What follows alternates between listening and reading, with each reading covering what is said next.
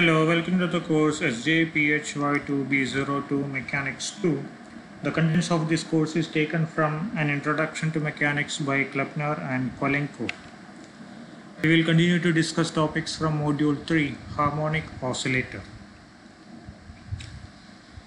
In the last class, we set up the equation of motion for a harmonic oscillator, a simple harmonic oscillator to be precise. Then we solved it using appropriate boundary conditions. In today's class, let's derive the expressions for its kinetic and potential energies. So in general, the potential energy function can be expanded as an infinite series known as a Taylor series.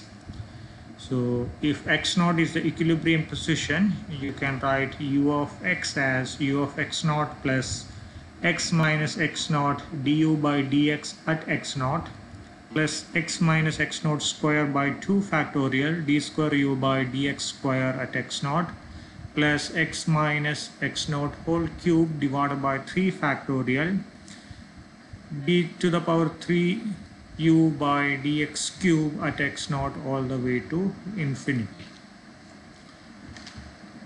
Now here, if the oscillations are small, then the value of x minus x0 is going to be very small, which means you can neglect all the higher order terms. So all the terms starting with the third order can be eliminated. Now if you look at the remaining terms, the first three terms, here du by dx, if u is the potential energy, the gradient of potential energy is nothing but the force, right? So du by dx at x0, at equilibrium position, the force is 0. So the derivative is going to be 0. So the second term also vanishes. So you are left with u of x equal to u of x0 plus x minus x0 whole square by 2 factorial d square u by dx square at x0. Now in the case of a harmonic oscillator, the second derivative of the potential energy at the equilibrium position is nothing but the effective spring constant K. So when you make this substitution, your equation becomes simpler. U of x equal to u of x0 plus half K into x minus x0 square. Now let's choose x0 equal to 0 as the x equal to 0 as the equilibrium position. So your expression for potential energy now becomes u of x equal to u of 0 plus half kx squared. Now without the loss of generality, let's take the potential energy to be 0 at x equal to 0. So what happened? U of 0 is going to vanish. Now you have the standard form for the potential energy of a harmonic oscillator, u of x equal to half kx squared. Now from the previous class, we know x equal to a cos omega naught t plus phi. So when you substitute for x, you get u equal to half ka square cos square omega naught t plus phi.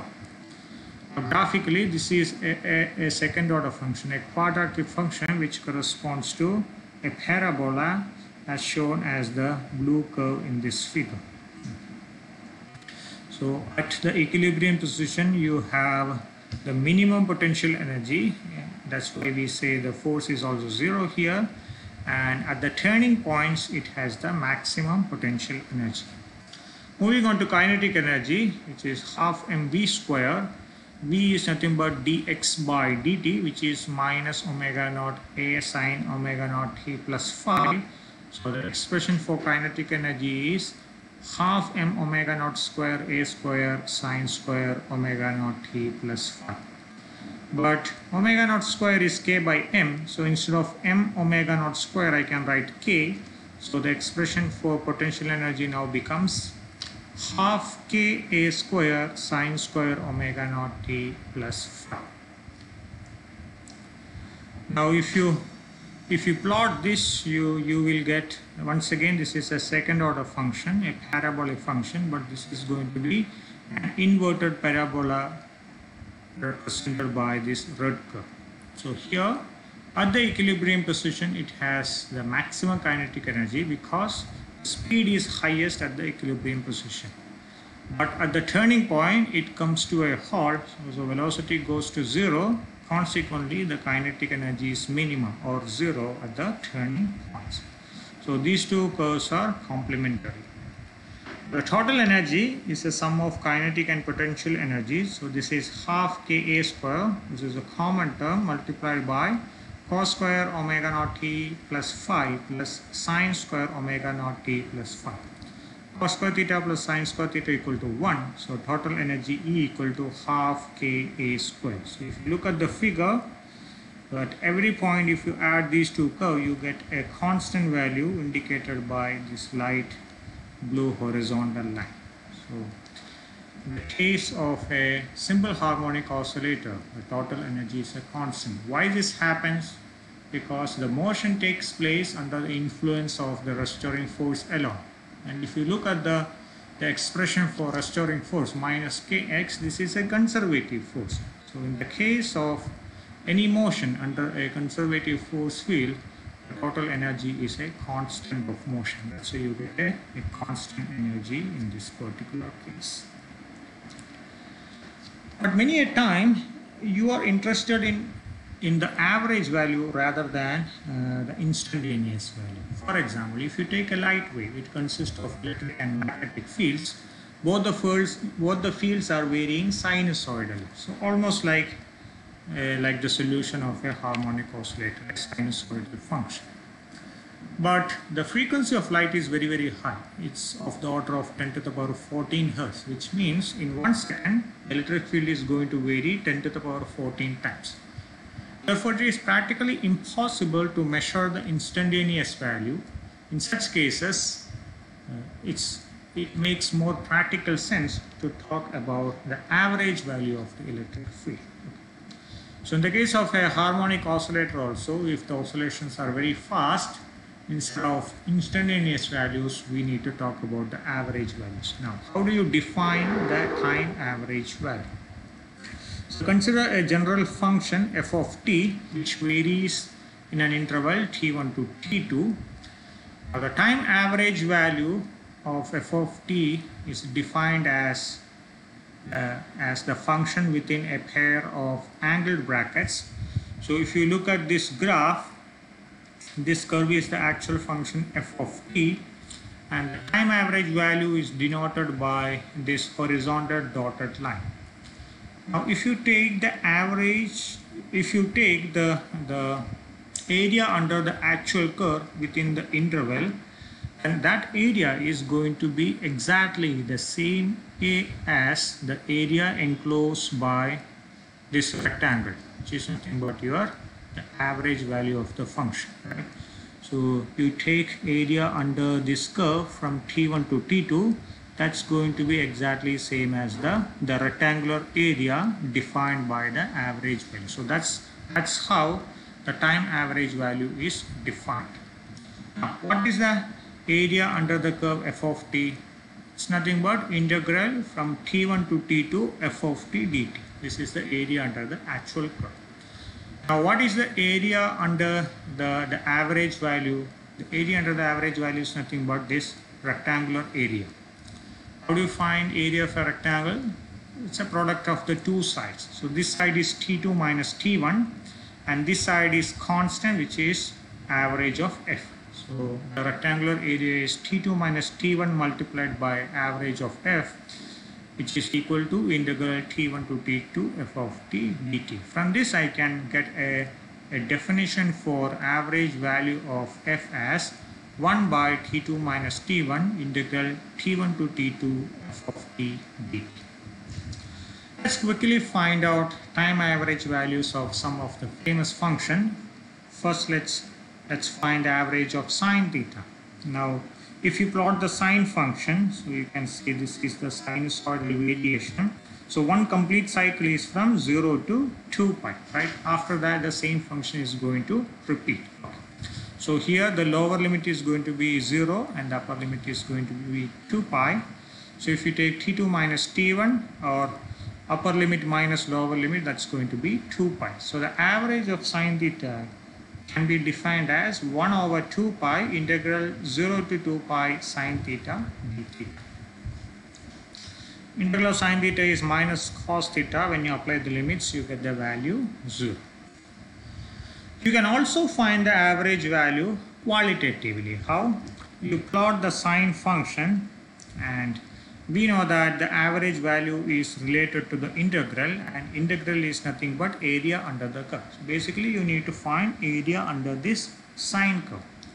So if you look at the graph here, so you have positive area here, negative area here, equal amount of positive and negative areas. So when you take the sum of these two, you get 0. Since the area under the curve is 0, average value is also 0. So that's how you get an estimate qualitatively. Same way, using the definition, you can find the average value of cos theta. This is a homework for you. And when you follow this procedure, you will find that the average of cos theta is also 0. Next, average of sine square theta, which is defined as 1 over 2 pi integral 0 to 2 pi sine square theta d theta. And you can write sine square theta as 1 minus cos 2 theta by 2. So make this substitution. 2 is a constant. You take it outside the integral. So you have 1 over 2 pi.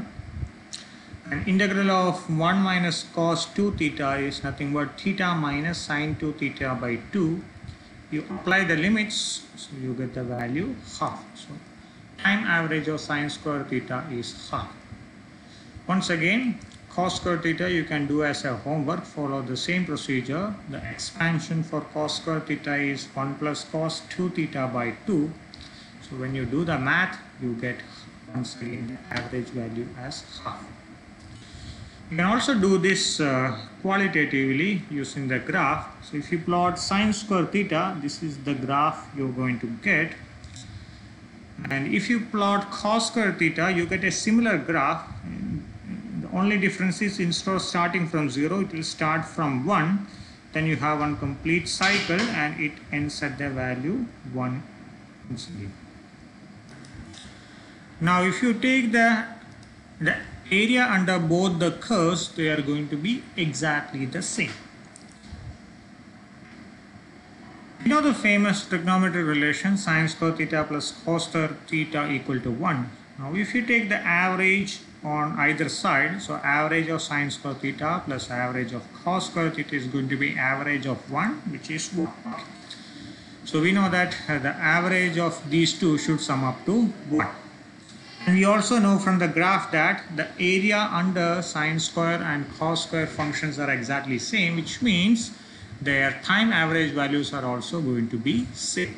Right? So we know two things. One, the time average values of sine square and cos square are same. Second, they should sum up to 1, which means each of these has to be half. So average of sine square theta is half, average of cos square theta equal to half.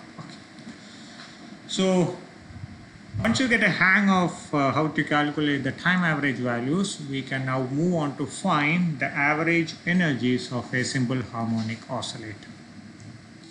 Now if you look at the potential and kinetic energies, you have cos square and sine square functions, and now we know that their average value is going to be half.